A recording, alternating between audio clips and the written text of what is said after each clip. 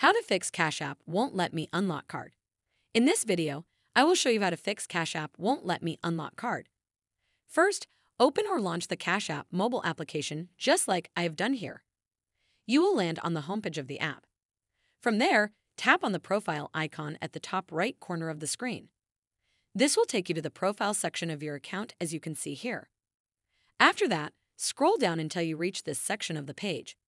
Once you are here, tap on this option here named Support. Please wait for the page to finish loading.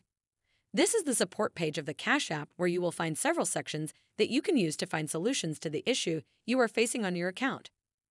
From the sections that are here, the option we need is this one here named Cash App Card. Finally, you will land on this page where you will see all these different sections or options that you can use to find the issue you are facing. Next, tap on this one named Issues with Card. After that, another page appears where you will see these other options. The option we need is this one here. You will land on this page where Cash App is trying to suggest possible solutions.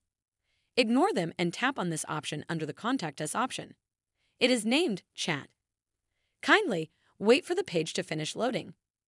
On this page, they are trying to look for the transaction you are talking about.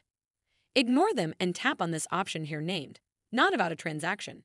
You can now talk to the support team directly. To do that, tap here, Chat, and wait for the page to finish loading. As you can see, this feedback box will appear where you are supposed to type a message explaining to the support team the issue you are facing. Make sure you explain to them clearly.